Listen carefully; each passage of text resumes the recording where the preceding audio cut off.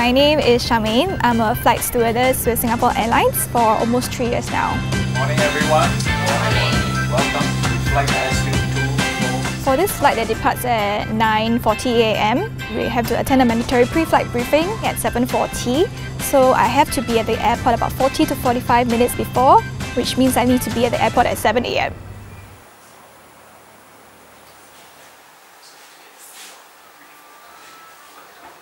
I would have to wake up 2 hours before at 5 AM. So I will have do my makeup, hair, have some light breakfast before traveling to the airport.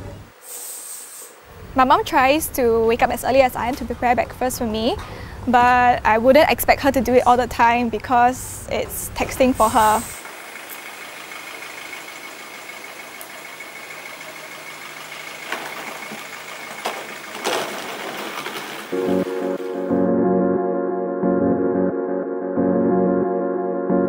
Passengers usually start boarding about 40 minutes before the departure, which leaves us about 30 minutes for us to get ready.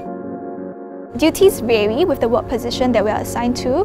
I could be working in the galley, ensuring that the meals catered are correct, or I could be working in the cabin, ensuring that the amenities catered for us are sufficient for passengers.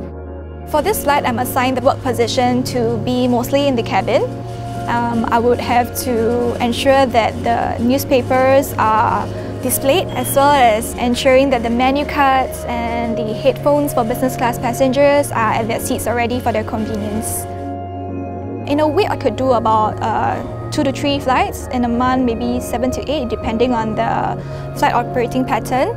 However, if it's a flight to the US, it usually varies from 5 days if it's a direct to San Francisco pattern, or if we are flying via Hong Kong, it would be about 7 days.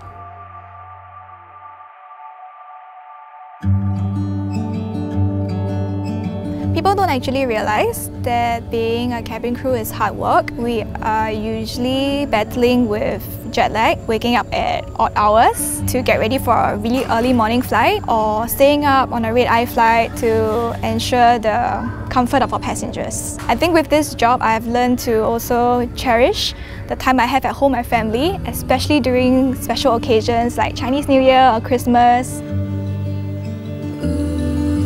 I think my mum is more outgoing and daring than I am, but somehow or rather she fears for my safety sometimes. It's not easy seeing your child flying and coming home like 7 days later, but I think she has somehow accepted that I really love the job and it's something that I'm passionate about. And it's amazing how I get to have dim sum breakfast in Hong Kong, and a couple of hours later, I find myself in San Francisco having dinner at Cheesecake Factory.